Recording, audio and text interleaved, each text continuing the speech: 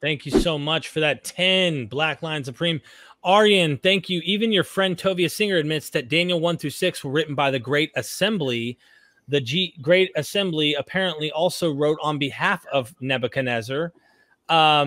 Yeah, and I'm friends with everybody. I don't know where any of this is coming from, but this always mystifies. He's Orthodox Jew, by the way. Yeah, like there's no evidence for this. This is just a story someone is telling. There's no evidence for this at all.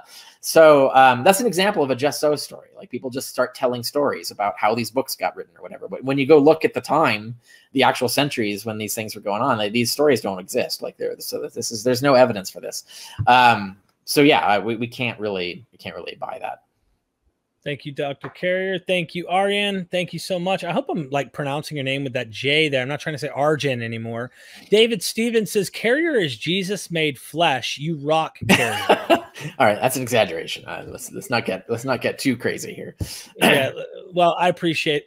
Thank you so much for the super chat, David. Throwing a whole 50 at me. Nice. Appreciate it, man. Do I need to take a clothing article off? I mean, what's up? Look, my friend, I read between the lines is his name. He actually wrote me. He's like, Derek, it's literally read and between lines. And I was like, awesome. So thank you for the 10, man. Good look. I appreciate it. Always looking out for your friend here, man. Thank you. If Christianity was a mystery cult, okay, here we go. We're getting off track here. So I'm gonna screenshot this, Indo, and we're gonna deal with this in just a moment when we finish up with Daniel, if that's okay. I just have a few more things I want to touch on, if that's okay.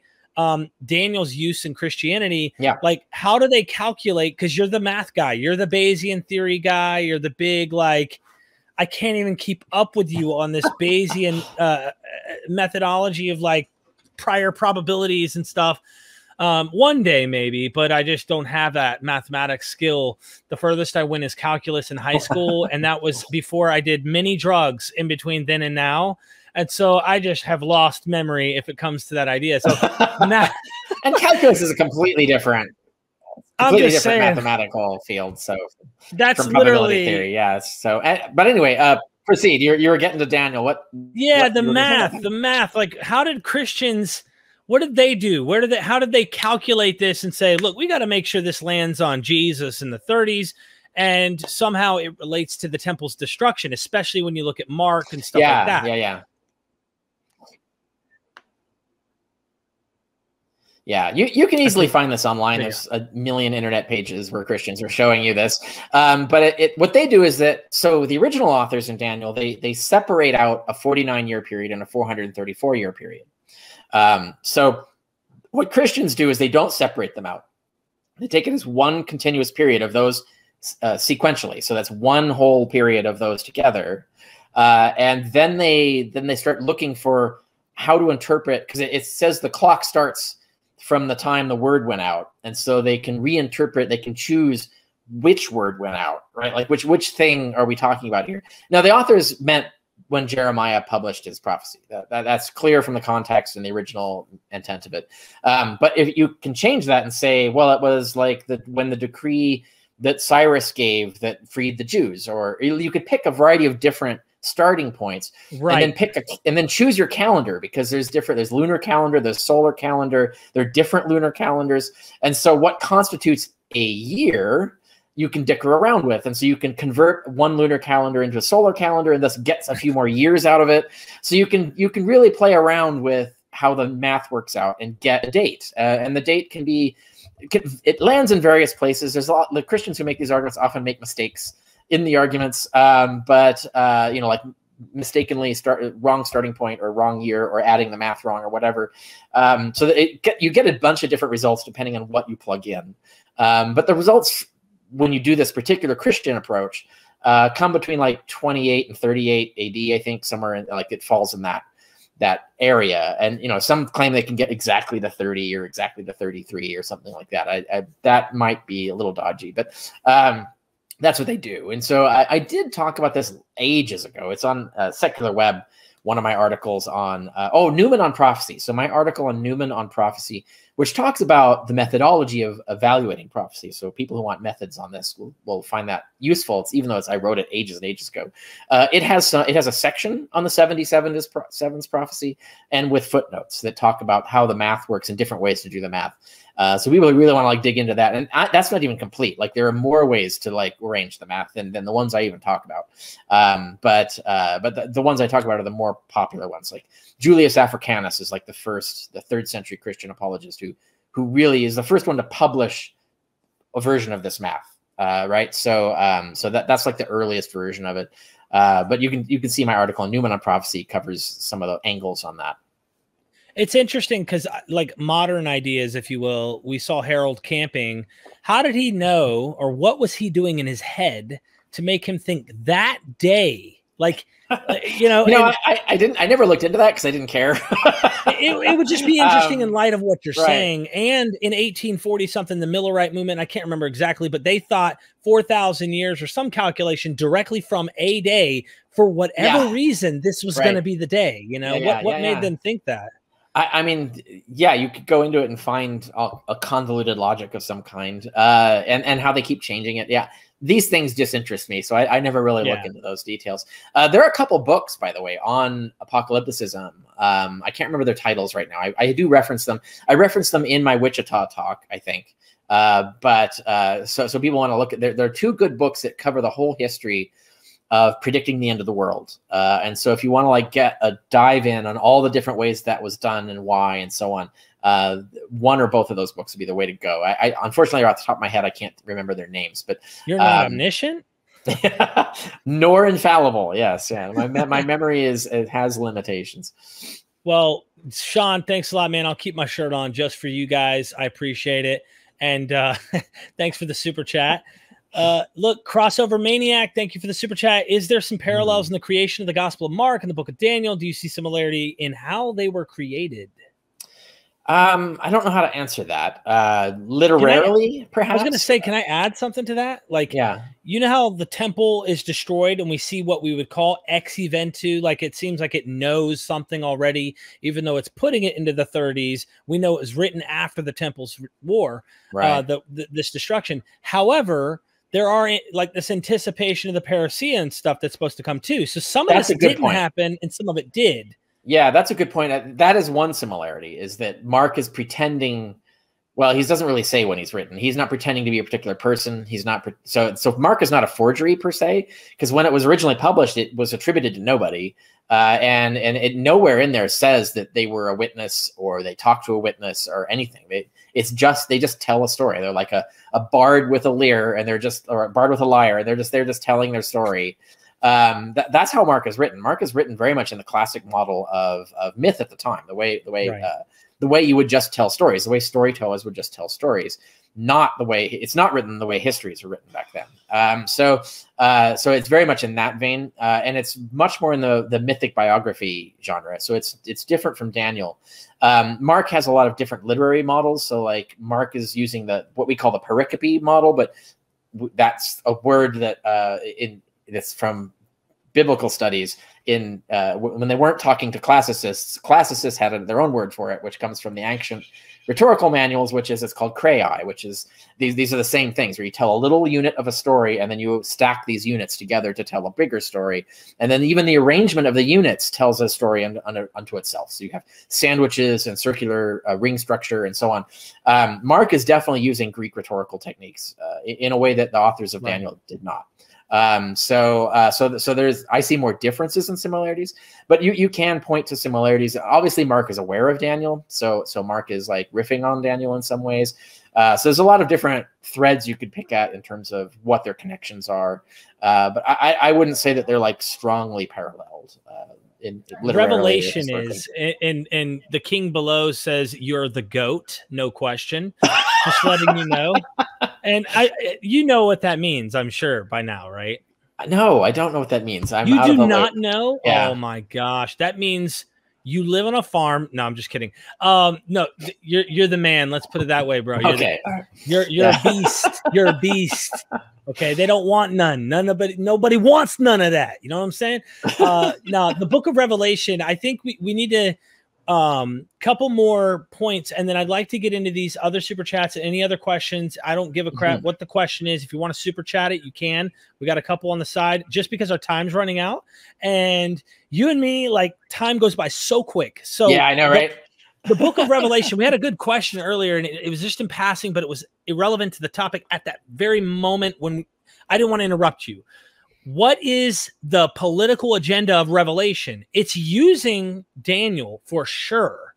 But what would you say is the political motivation to it, since Daniel's a political motivation and it's apocalyptic? Yeah, right. So Revelation wasn't written to promote a war, for example. So it's definitely a different context. The best book on this was Elaine Pagel's recent book, Revelations, which is about the book of Revelation, where she goes into like what is the social agenda of the author, and I think broad strokes here, it is a critique of Roman imperial power. So a lot of what's going on in there is basically explaining what Rome is doing is immoral and bad and so on, and then predicting why God is going to take it all out.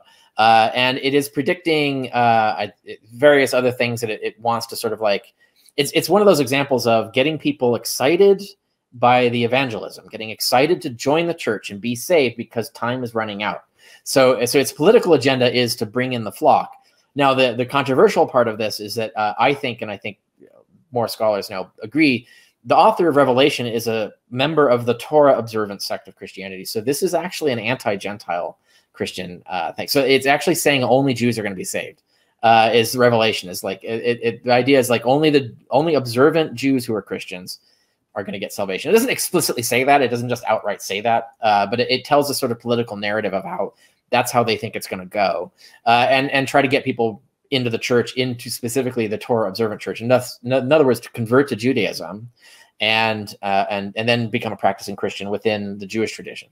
So insofar as political, it's a critique of the secular political situation and a defense and advertisement for the sub-politics of the church.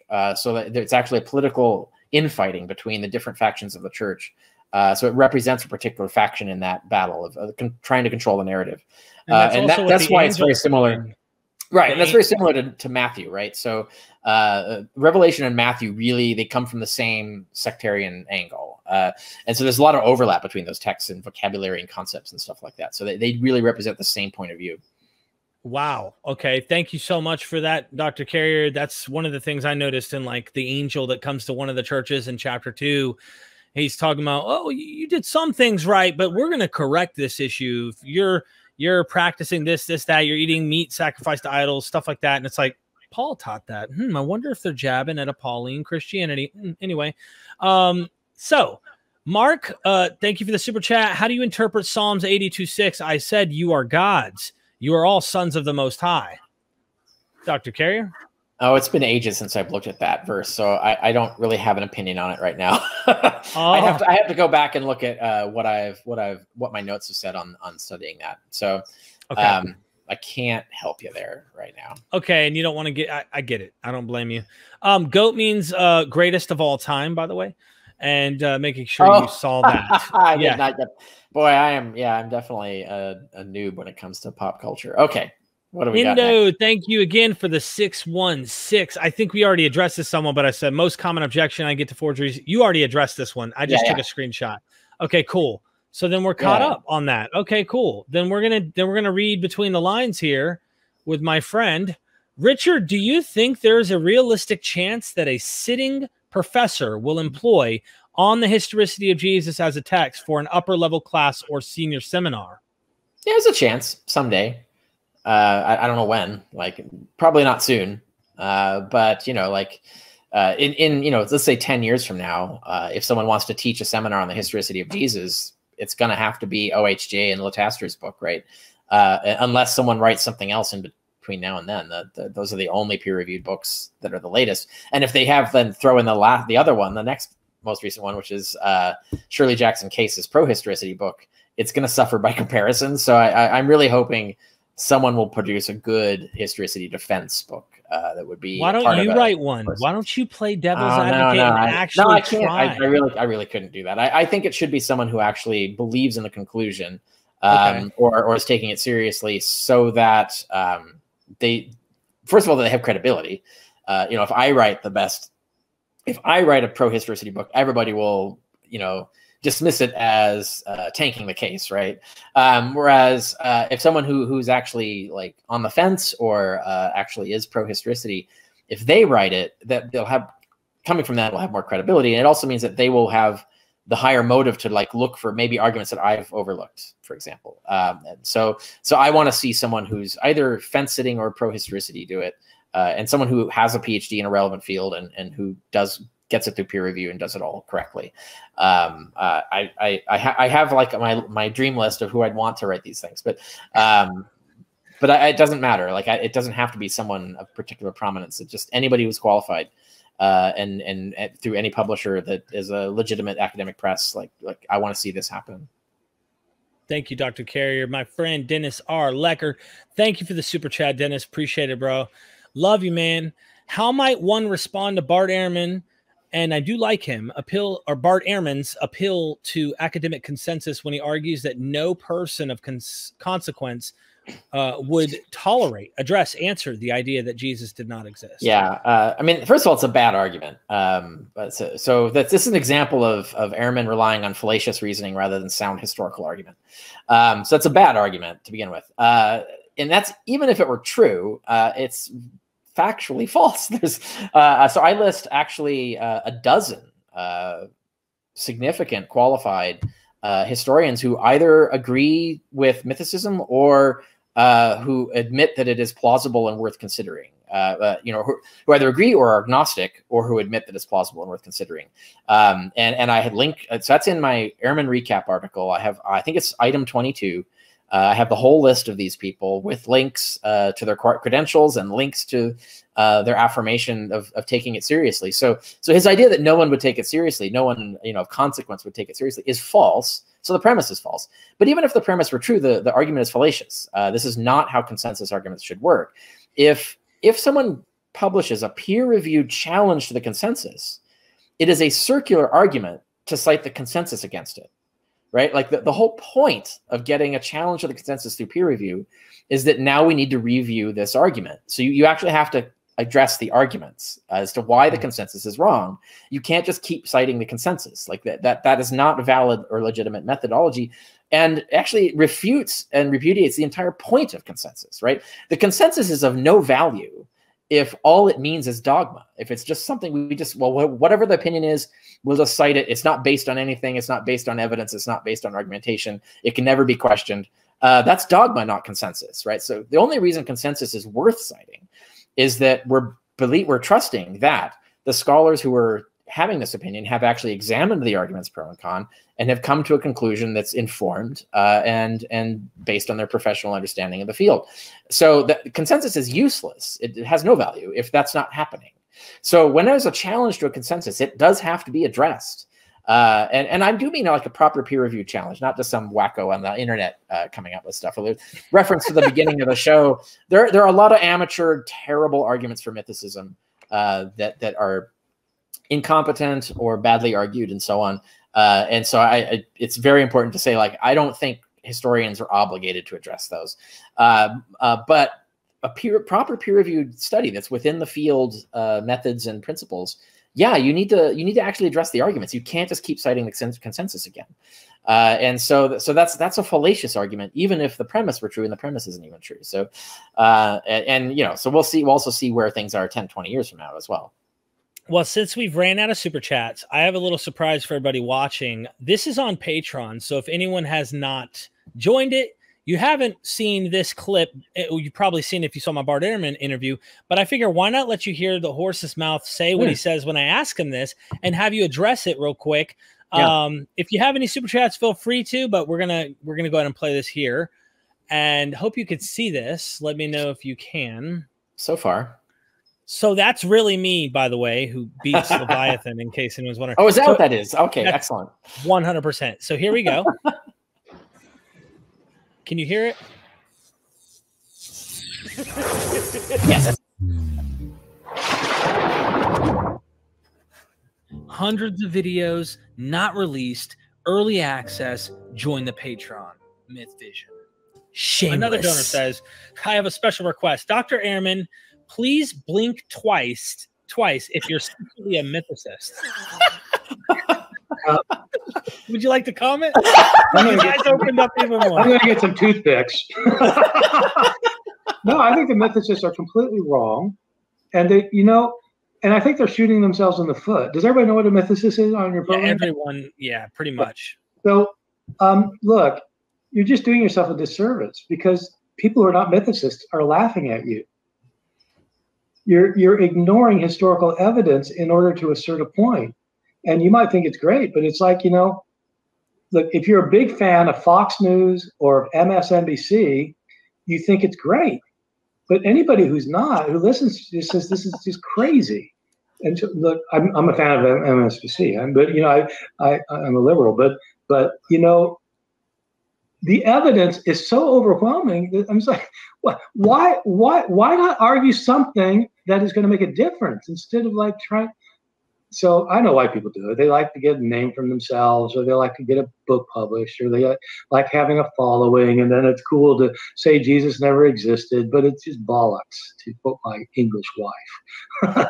could we, and by any chance, before we leave this one to the next question, is it possible to say that some of the academic mythicists aren't on the same playing field as some of the guys who are, let's say, I'm trying to get him to budge. Really, really, really out there theories that don't even go into the vein of academia at all. Like, for example, Dr. Richard Carrier, Dr. Robert McNair Price.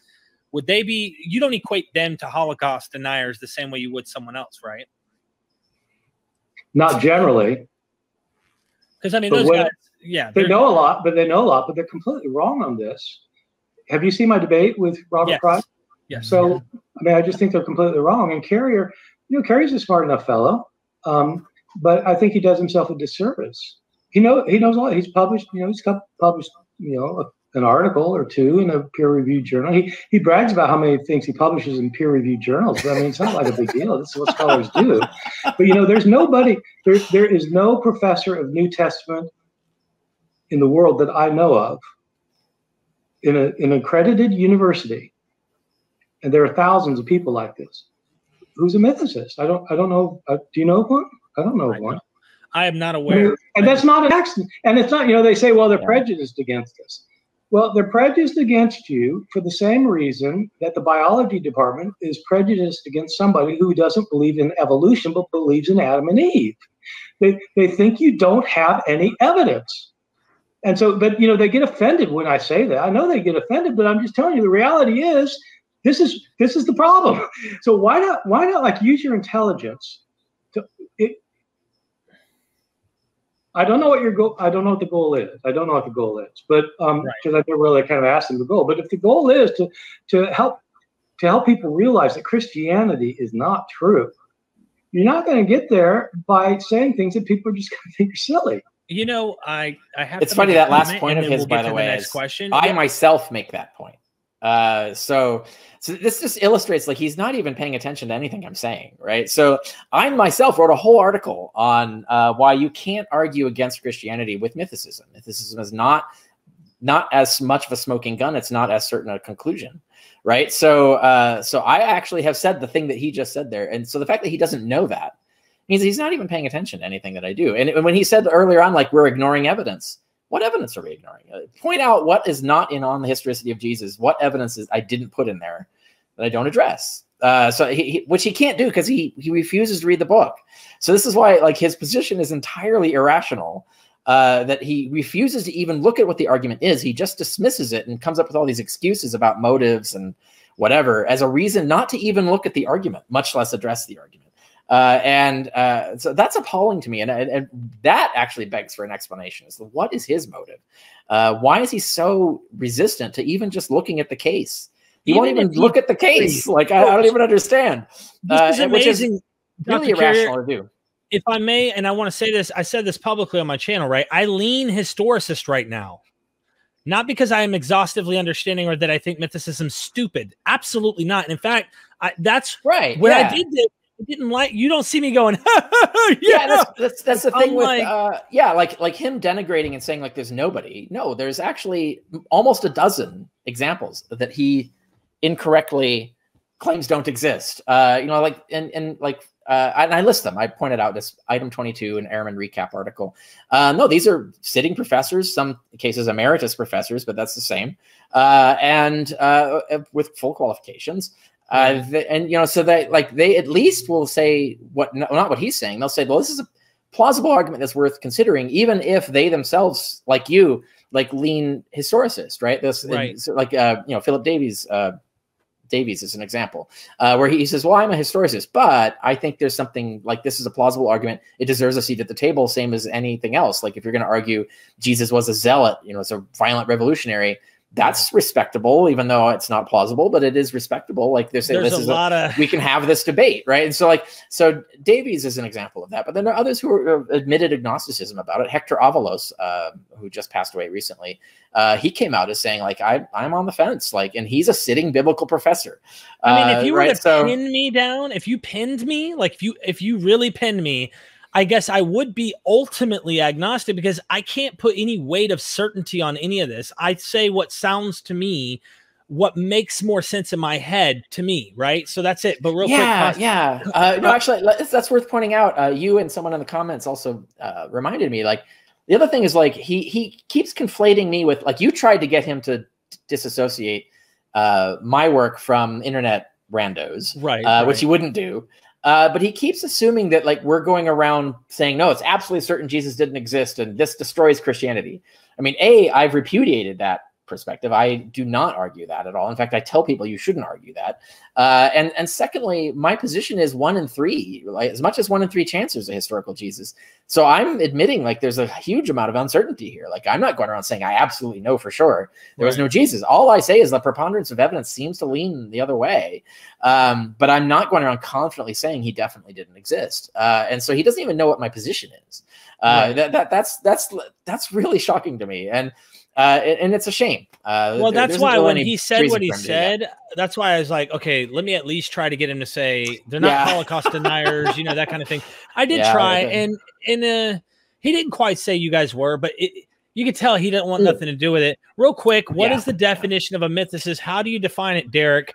Well, there's different kinds, if you will, of mythicists, but ultimately someone who does not believe in the historicity of Jesus is how we commonly use it here. Even though I've seen people use the term, it's very rare that it's used for other historical people, like to say that I'm a mythicist of this person in history or something, but mainly it's like a coined term for Jesus. And did this guy exist in history as an actual guy?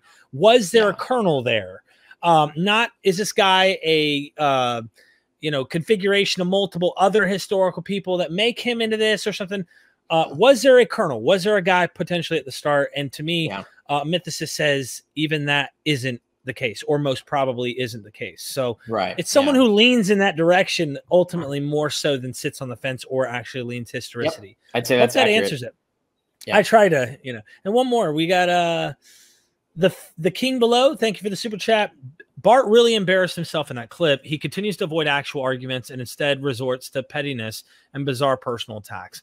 I would love to see you and him have a talk one day. I don't know how much money it would take. Well, he won't, right? Yeah, he's adamantly against it and gets angry at any suggestion that it happened. And he's refused already thousands of dollars to do this. I think there was a group that offered him $5,000 to have it to do the Robert Price debate. That was going to be me and him, but he refused to have me as the opponent in that debate. Wow. I always said I wondered what it would have been like if you did debate him on that. I always wondered. I still to this day kind of know, because I wrote my post-action report blog, right? Like, which we did some on your show too, to summarize some of that. But the whole idea of that, of like what it would look like, you can see like where I critique what I wouldn't have done. I even say like what I wouldn't have said if I were Price, and then what I would have said if I were in that position, and how I would have run the debate is pretty clear when you read my analysis of the Bart Ehrman Robert Price debate. Interesting. We got a few more super chats. I did miss your let me get this question here real quick, and then I'm going to get you guys here. I got to share the screen for this one. Sorry, it's from the past. Indo actually did a thing on mystery. Yeah, I remember that. I thought that got dropped there. It did, total accident. Bart, let's see.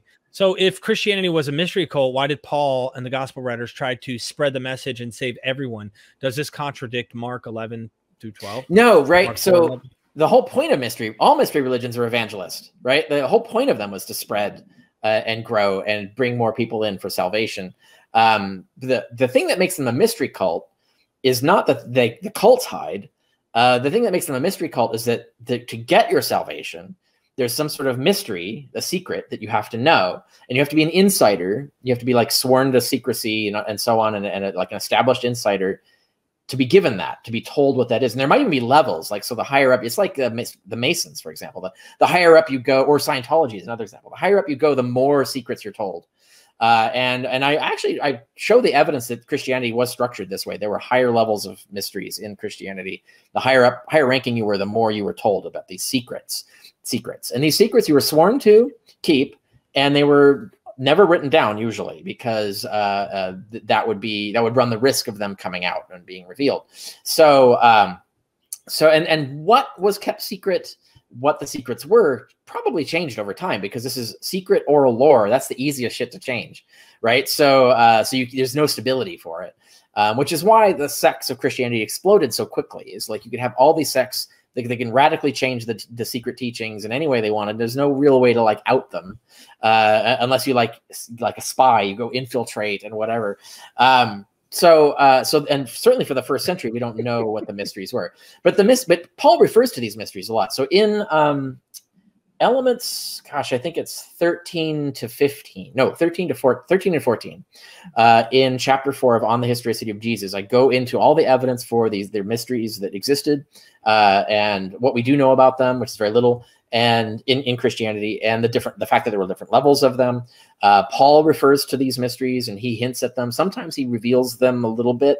We're not sure like how much he's giving away. Because he mentions, for example, marriage is a mystery. There's something about Jesus, some teaching about Jesus as a husband that is a mystery in the church. He alludes to it, but he doesn't tell you what it is. And so there's a lot of this stuff. So the mysteries were just kept for insiders.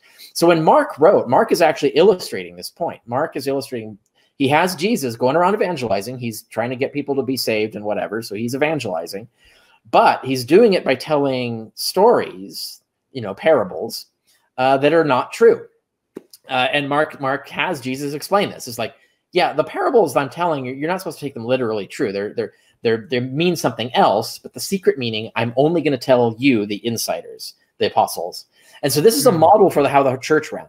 So that their public-facing storyline would be the gospel Jesus, but the mystery would be you'd come in and you'd learn, like, oh, well, actually, this is a metaphor for cosmic events and stuff like that, right? So that's how that would actually operate.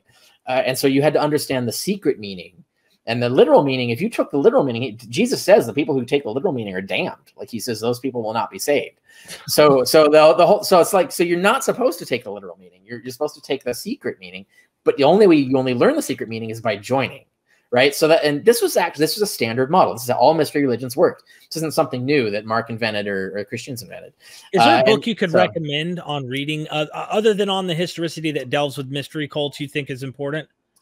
Mystery cults in general, or mystery religions, if you will, like in this vein of the first century. Before we get to the super chats, I'm trying to think of what I've got it jumbled in my head of what the latest one. Klauck has a decent book, I think.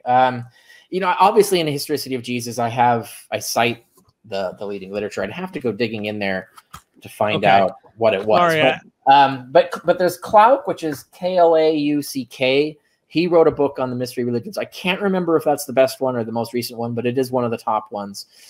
There's a few others that I cite in OHJ. If I cite it in OHJ, that means I'm recommending it, unless I specifically give a qualifier in there.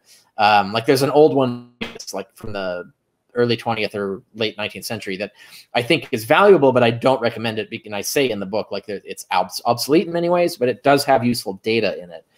So I don't recommend that for people who want to get an intro. I would go to something modern, something contemporary, which is, Klauck's book, for example. But there are others. I'm not remembering them off the top of my head, but they are the best ones are listed in that chapter 4 of On the Historicity of Jesus. Thank you, Carrier. Donnie Springer, thank you. Putting aside the text and lack of traditional historical evidence, how would you account for the rise of a religion based around a man named Jesus in this time frame with no build-up? I don't understand what no buildup means. Put aside the text, not a traditional historical evidence. How would you account for the rise of a religion based around a man? Maybe he'll add a comment, fill us in. I'm not sure. Right. I don't understand the question. So are we asking, like, how could a historical Jesus have launched this religion? Or are we asking, how could the religion have launched without a historical Jesus? That's what I'm not that this religion rose around or based around a man named Jesus in this time frame with no buildup. So that's a good question. Like, I don't know. Well, the best, so there's two ways to take that. If it's about mythicism, then my book Jesus from Outer Space answers the question, because it talks about, there's a whole chapter in there about how the religion began and so forth without a Jesus and why that happened. But if the question is, how could a historical Jesus have done this? That I answer. I have answered. So I have talked about, like, how that would occur in various places. I'm trying to think of what was the one that would be the most relevant in answering this. So on the History of Jesus, I have a section on revolution cults. There's a whole anthropology of revolution cults. And now those revolution cults were usually not led by someone. They're usually spontaneous arrivals of groups of people. So like the cargo cults, you had a bunch of different shamans hearing secret spirit messages and telegraph poles. Like, they would put their ear up to a telegraph pole and spirits would talk to them. And there would be a bunch of them. And then a view sort of coalesced. And then eventually they attributed all those teachings to a guy who showed up on the island named John Frum or Tom Navy, or there's various different ones. One of them said Prince Philip, who's an actual historical person, but he never went to the island and never started the religion. But these are made up people. So that's actually a good model for mythicism. Is it starts like spontaneously, and it is very sudden. It is because it's a revolution cult, so it is like what do you say, like a tipping point. It's like a tipping point religion. Like, things come to a head and spill over, and so you have a sudden radical change, and this new radical religion gets pushed. And if it's successful, it becomes a significant religion. If it gets crushed, then or it becomes unpopular, then it doesn't. And so we have a lot of examples throughout history of these revolution cults. As Christianity fits the model perfectly. It fits the anthropological model to a T. And I show that on the Historicity of Jesus. And that's what it is. It's very much a response to the failure of Judaism in a way. So it's like there were people who were dissatisfied with what Judaism was doing. It wasn't meeting their needs. And there are a variety of reasons why. A lot of that had to do with the Roman conquest. It had to do with the fact that the Jewish elite was collaborating with the Romans. People didn't like that. It had to do with the fact that a lot of Judaism was obsolete. It didn't really address contemporary problems and contemporary needs. Or at least there's people who perceive that as being the case, right?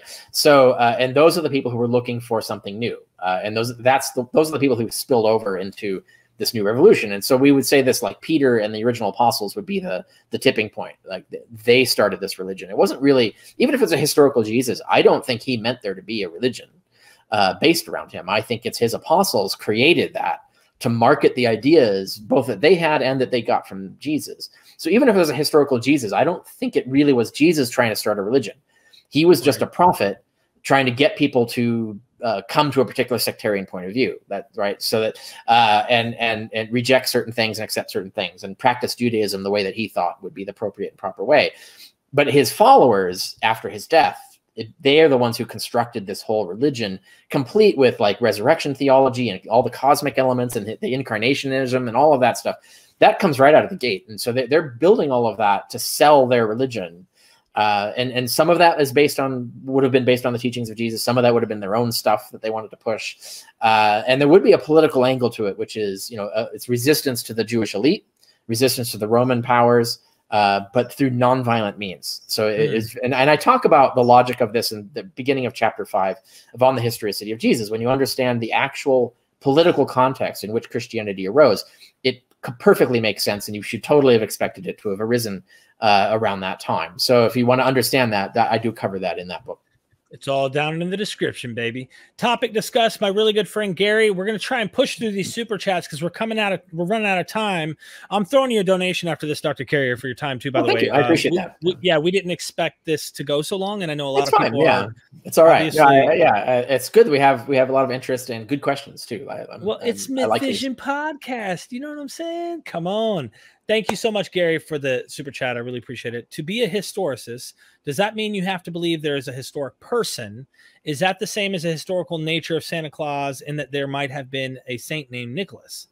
What would you say to that, Dr. Carrier? Yeah, so I have a problem with the analogy in that there isn't really any adult who thinks there's a historical Santa Claus in the mythic sense, right? So it's not like Jesus. It would be more like the angel Moroni, right? So the Mormons believe that the angel Moroni was an actual historical person. In fact, an actual man. Like Moroni used to be a human, and then was ascended to angelhood or whatever, and then centuries later came down to like reveal everything to Joseph Smith.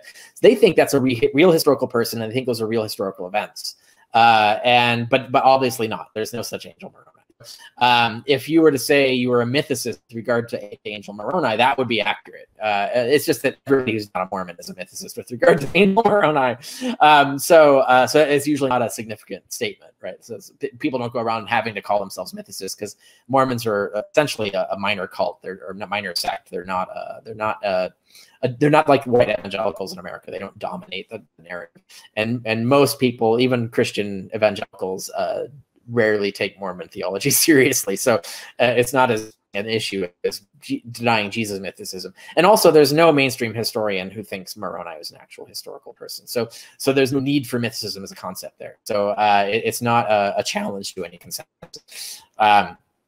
But so yeah, to be a historicist, I think a more interesting way to answer that question is, how much of a Jesus do you need for you to be a historicist?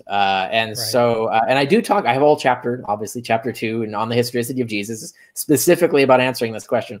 But to really like summarize it, there are aspects of like the Gospel of Mark, like the whole crucifixion narrative is largely modeled on the death, the narrative of this other Jesus who died during the Jewish war, and Jesus ben Ananias. Now, the religion was not founded based on this. Like the gospel is taking a guy who lived long after the religion began, and then he had this similar narrative, and Mark just emulates that narrative and packs in the material he wants, which is a lot of stuff about Christianity, a lot of stuff from the Bible that he wants to associate with his Jesus, and so on. So he is borrowing there was a historical Jesus ben Ananias, probably, or at least more likely than not, and he is borrowing his story to tell the story of this other Jesus. But that doesn't make you a historicist to say that, because the religion wasn't begun by this Jesus ben Ananias. He might not even been alive then, or if he was, he wasn't a known figure. And the religion isn't based on that. And only a piece of the myth that Mark constructs is based on Jesus ben Ananias. And then you could say there's other people that he's drawing ideas from, Elijah and Moses and so on, that he's constructing his Jesus out of. So if you believed in a historical Elijah, I think that's 50-50 on there. If you believed in a historical Elijah, that would not make you a historicist in and of itself, because you're saying, well, the mythical Jesus is based on Elijah, but they're not claiming that he was Elijah in the literal sense, right? So they're not claiming that Jesus wandered the earth in whatever century Elijah wandered the earth, right? They're not saying Jesus is Elijah. So historicists, you do have to believe that there's at least some dude who got himself killed, crucified specifically, so he got himself executed. And when Paul and the early apostles are going around claiming, if you believe in this guy, you'll go to heaven, or you'll be resurrected or whatever, they are referring to an actual man who was actually executed by the state, whether Roman or Jewish, doesn't matter. That's the minimal. You have to at least believe. It didn't even have to be named Jesus, by the way. Jesus could be a theological name they assigned him after. But as long as there was an actual man who taught some stuff, got himself executed, and that's the guy that these first apostles are going around saying is the Messiah and that he resurrected and all of this stuff, that's enough to be a historicist. You don't even have to say that he was named Jesus in life. He might have had some other name, because Jesus means Savior of God. It's a very convenient name to assign. It sounds like an assigned.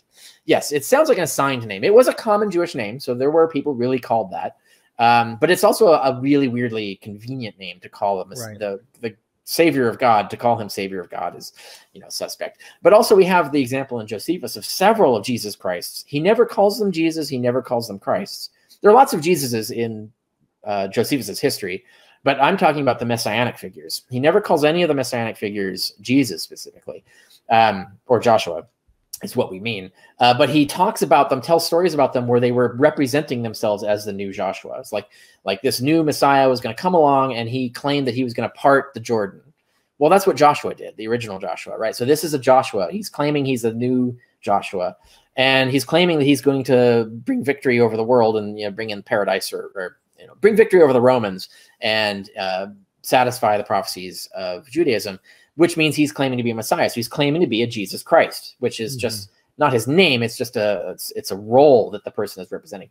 And there are 6 of these in Josephus, 6 guys who fit this model, where they're representing themselves as Joshua and they're representing themselves as a Messiah. So they're all representing themselves as a Jesus Christ.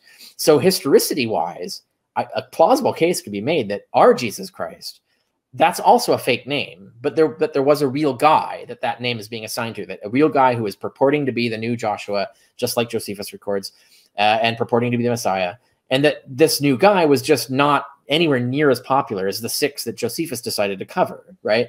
So so you see this whole rash of these guys doing this. So like a historical Jesus fits in here. Like it's definitely plausible. It just means that he was one of the minor ones that just didn't even get on Josephus's radar. And that of all these attempts to create a new revolution in Judaism, only one of them succeeded. And that just happened to be the one that we ended up being called Christianity. So I think there's entirely plausible theories to build about a historical Jesus that don't require a lot of details. You can reject a lot of details about the historical Jesus and still have a historical core there and call yourself a historicist. I do think it's funny in Acts how there's the equivocation to these other guys, and they're like, one of them saying, you know, like the walls of Jericho, so to speak, the walls of the temple are going to fall, or other examples that can be made, like go out here, I'm going to split the river just like Joshua did. So I'm wondering if this is kind of saying, now this is the real Joshua. It's kind of a theological. It's interesting. Yeah, Thank you. Probably. Yeah. I mean, that would make sense. Let's put it that way. That would be a plausible theory. Either side can use that data, though. That's the problem that we have.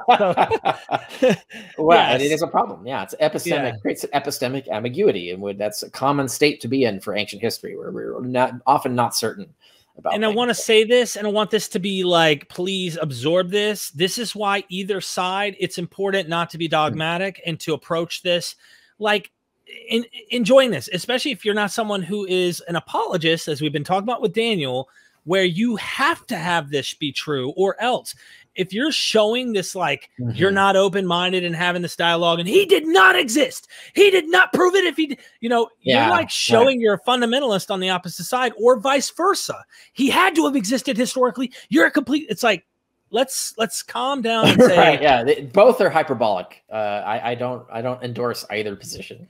Whereas I'm sympathetic to both of the lesser positions. You know, the reasonable historicity is a plausible position to take, and as is reasonable mythicism. So I reject these extreme absolutist points of view. Thank you for saying that. Thank you. Crossover Maniac, thank you for the 5 follow-up question. Was the book of Mark originally intended to be just a story like Ben-Hur that was later declared to have actually taken place? And real quick before you answer that, thank you, Dion. Thank you so much. Love having Dr. Carrier on. I appreciate that love. Thank you for the super chat. So I love the word intended, right? So that now we're talking psychology. We don't really know what was in the mind of the author of Mark, right? So what his intentions were, we don't know. We can guess at, and we can guess at based on clues he's left and based on what was typical of the time. And the guesses are somewhat reliable, but not, I wouldn't assert as known fact. But so like Mark 4 has been brought up in this conversation where he has Jesus explain the doctrine of double truth, where there's like the parables you're not supposed to take literally, but I'm telling them the outsiders are supposed to take them literally, and that's bad. And then but the insiders are supposed to get the real meaning. So Mark is cluing you in as that's probably how he intended his gospel. I think he intended that as the key to the whole gospel. He's telling you that this is just an extended parable about Jesus. If you're taking it literally, you're an outsider, you're doomed. But if you join us, we will tell you the secret meaning of all this stuff. I think that was the original intent of Mark. Gradually over time, as the gospels kept to be written, they really started pushing more the historical angle of it. So the Gospels actually become more historicized over time. But by the time you get to Luke, Like he's actually trying to make it look like a history with details and things like that. And then and he's even got like a preface, a methodological preface. It's it's a bad one, but it's at least he's attempting to sound like he's writing a history, which is not what Mark does at all. Matthew is trying to sound like a book of the Bible. He's trying to make his book sound like Deuteronomy, right, or Exodus or something like that. He's trying to make it look familiar, like Scripture. And then when you get to John, John's outright saying, no, this is literally historically true, and you're blessed if you believe it, and you're doomed if you don't. So he's completely flipped from what Mark is doing, right? Mark is doing the exact opposite of what John is doing. The authors of John, by the way, I don't think an actual John wrote it. So you see this progression of this desire to make it more historicized and to push the historicity, whereas Mark isn't doing that. He's doing the opposite of that. That's what I think.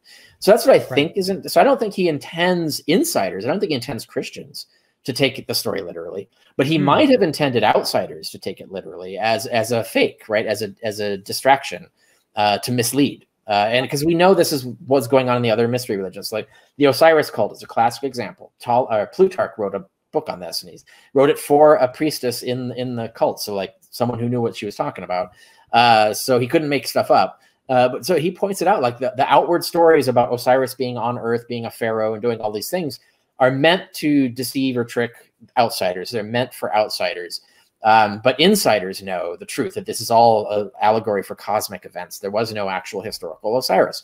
So Plutarch's talking about this as just a normal way to run a mystery religion. So I suspect when you put these two pieces of evidence together, I suspect that's what Mark is doing. I can't prove it. Like we can't interview Mark and ask him. There's no secret letter where he confesses. So we don't know. Interesting. Yeah. But that's what I suspect is the case is going on with Mark. And now later Gospels, they start changing up the way they want to do things. But right. One thing on Mark, I love sneaking my little questions into these super chats. But the last thing I wanted to ask is, do you think that Mark's making, and this is all like, there's many different ways to look at this, but do you think Mark's making the apostles look really ridiculous because of Paul's animosity between the original apostles, and Mark's using Paul's ideas that he's like, they're dummies, they don't know what they're talking, they miss this? Or do you think there's other reasons? You see what I'm saying? Yeah, that's another one of those examples where I don't know the psychology of Mark, so I don't really know what he's doing. Why not? The only reason I don't fully endorse what you're saying, because it's plausible what you're talking about, right? It's a plausible position to take. There are two reasons why. One is Matthew doesn't get rid of it. So Matthew is the Petrine sect. So clearly the Petrine sect themselves saw a value in that version of the narrative. So they were doing something with it and they kept it. So they saw something that was usable. So that leads me to suspect that there was some point to it. And then when we look at the external evidence, so like Dennis McDonald has talked about this, where Mark is, and one of the things, Mark is doing two things. He's emulating Deuteronomy, just as Matthew is doing. More focused on the Exodus, but he's emulating the Jews. If you notice the story of the Exodus, the bumbling Jews that don't trust Moses and constantly betray him and don't, like walk away or like resist him or whatever, and then bad things happen to them and they just never come around and trust him. And all these amazing miracles happen and they still don't trust that God's going to help them. So they're exactly like the apostles in Mark. Like it's just typecast, right? So that's clearly he's creating a model of Moses and the bumbling Jews following and not trusting him. So they're represented as a model for how not to be, just as in Exodus. The whole narrative is a model for don't act like these fickle, untrusting, never learning anything Jews. Like trust Moses, right? Like that's the whole story. Is like the message of the story is you should have trusted Moses all the time. You're much better off. And so using the bumbling people is a device for doing that. And another aspect of that is, as Dennis McDonald also points out, is that this also emulates Odysseus and his crew. The whole myth of the Odyssey has the exact same model, where Odysseus' crew are a bunch of bumbling idiots that Odysseus has to constantly save from, so it's a similar model. So it's clearly a motif that was very popular. It had a resonance, a cultural resonance at that time as a narrative to tell about heroes. And then the other side of it is that the whole point of Christianity was that this was a secret that no one understood.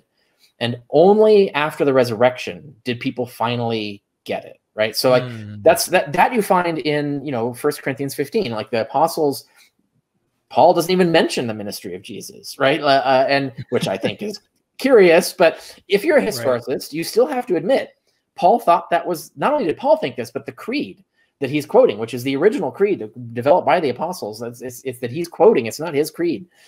That creed has no ministry in it. Like, so they didn't give a shit about the ministry of Jesus. The only thing that mattered right out of the gate is Scripture predicted the resurrection, well, the death and resurrection. Scripture predicted the death and resurrection, and we saw Jesus resurrected. That's it. That's the whole creed. And so the whole idea is based on people were ignorant and didn't know. And you see this 1 Corinthians 2 as well. So like the idea of God hid the secret to fool everyone, and particularly fool Satan and his demons.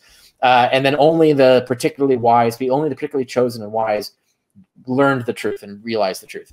That's all part of Christianity. So Mark is reifying this Pauline storyline. So like the apostles are bumbling idiots until, up until the resurrection. Now, in Mark's case, he doesn't narrate the resurrection, but Mark's writing from the assumption that your reader knows the story from then on, right? That he knows that, well, then the appearances happened, then the resurrection appearances happened, then the creed started, and so on, so that the apostles turned around when they were convinced. And so Mark is creating this model of people who weren't convinced. And so it's not necessarily a critique of the apostles. The apostles might have actually originated this notion that they were bumbling fools until they were enlightened, right? So this concept may have already existed, and then Mark just turns it into a narrative, like builds it into a story. This all makes sense. So the idea that he's criticizing the apostles, which is a mainstream, like it's a theory out there, like it's taken seriously. It's not. I don't think it's proven. I lean more towards the theory that I just elaborately explained. You made it sound really good too, by the way. I want to say to 553 people watching right now, please hit that like button. This has been a heck of a live. Seriously, you've got a lot of attention. And go in the description, get his books. I'm telling you, they're worth it. And he's on Audible. So if you're driving, you got a trip coming up, 3 hours, 4 hours, don't matter, a couple hours, get on Audible, start chipping away and get this information. Even if you don't agree, I want to hear why. That's why I love this stuff. Like, it's so cool to learn. Converse Contender, he's a good friend, actually. He's been on the live. He's a cool guy. He's a Christian. We disagree. But nonetheless, he says, will you debate future Christian historian Camille? Anytime Camille wants to. We've had exchange of blog articles on the subject, so people can go to my blog and look at what I've written in response to Camille Gregor's treatment of this. Gregor takes at least a lot of this more seriously than like, for example, Bart Ehrman does. Like, he's actually understands the math and is trying to interpret how I'm using the math. I think he gets things wrong, but they're not because of incompetence or resistance to discussing it, like he's like Bart Ehrman, for example. But I think Gregor's got some interesting things to say, and then so I can explain why he's getting things wrong about the way I argue in my book. But if you want to learn about that, you can find my article on the blog. And then I think, once, I'm assuming he's read that, and so he knows where I'm coming from there, so that we could actually have a productive debate that builds on that exchange. Definitely. I don't myself organize debates, though, so yeah, someone else would have to organize that. I'd be the guy, but he said he wanted to first get a PhD. And yes, that's right. I have heard that. And I respect that. That's totally legit. Yeah, I have no criticism for that approach. Yeah, and I mean, he's a smart guy. So, I really would love to do that in the future. Thank you for the super chat, Converse. Let's talk in the future, man. You can also email me. You can find me on Facebook. I'm all over the place. Alan, thank you for the super chat. If we accept Harold Lloyd was the prototype for Superman, is it reasonable to call Superman a historical character? No, that wouldn't constitute historicity, right? That would be another Elijah comparison, right? So even if Elijah existed, that wouldn't mean Jesus existed, just because Jesus was based on Elijah, for example. So no, that the answer would be no. Thank you for the super chat. No, I appreciate you sticking this extra time. Everybody hit that like button. Share this out. Someone needs to see this. Look, this thumbnail that I made, I went on YouTube and I looked up specific titles for Daniel is a forgery. And in fact, I saw mostly Christian videos. Right. I saw a pastor. I saw a 2-minute video of a pastor saying, people are saying Daniel's a forgery and that it was written in 90 AD or sometime like that. And I'm like, wait, that is like the worst.